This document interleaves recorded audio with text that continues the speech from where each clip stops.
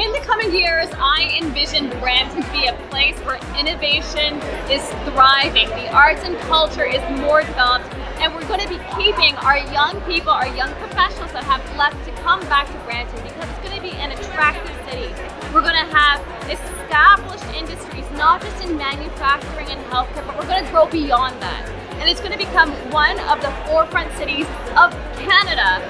in order to make sure that industries grow, flourish, and we're going to have a very, very strong local economy.